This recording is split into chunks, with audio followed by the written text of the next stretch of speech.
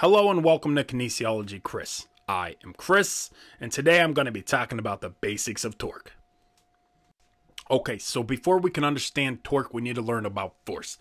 So, give me a second here.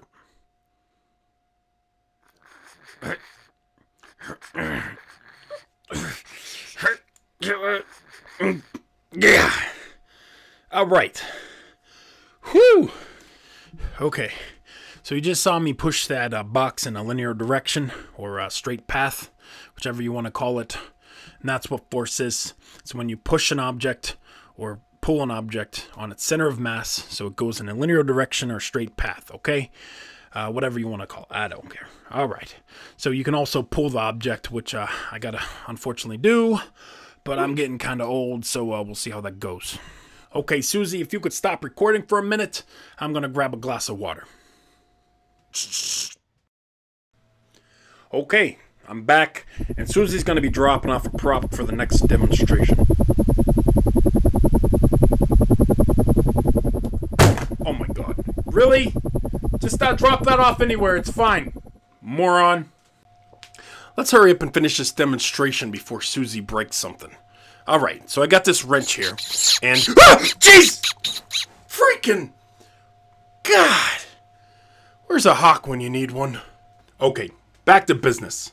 So what is torque? Torque, by definition, is the ability to use force to produce rotation about an axis or fulcrum. Alright, so this nut is the thing I want to rotate. It's screwed onto this bolt. The bolt is acting as the axis or the fulcrum in this case. So if I try to use my hands to generate torque, I'll fail. Because even though if you look at my arms and you get that amazing, spectacular visual sensation that they are perfect, they unfortunately are not strong enough to make this nut rotate around the axis. So I have to increase my torque. I can do that in two different ways. I can increase my force by getting stronger, but unfortunately, ain't nobody got time for that. I'm not sure what just happened there. So as I was saying, first way to increase my torque is by increasing the force applied. The second way is to increase my distance from the axis with a lever. In this case, I'll be using a wrench. Oh, look who decided to show up late for dinner. Your dinner went that way about 2 minutes ago, moron. I don't know, I've been using that word a lot today. What's going on with me?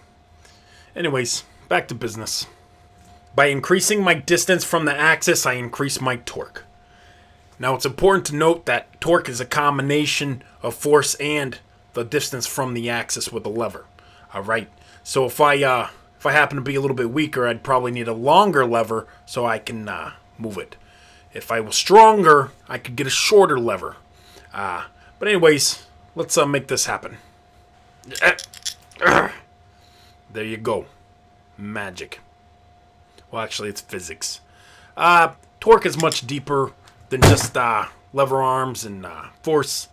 I recommend you Google it. There's like 10 different mathematical equations you can look up on how to figure out how much torque you need for something. But anyways, I'm Kinesiology Kris, and I just wanted to go over the basics of torque with you. Happy studying. Oh, what the? Come on! God! Alright. I gotta go clean my shirt. Don't forget to like and subscribe. Happy studying, my friends. Stop rushing me. Jeez, I'm gonna make more steaks like that. Make more steaks.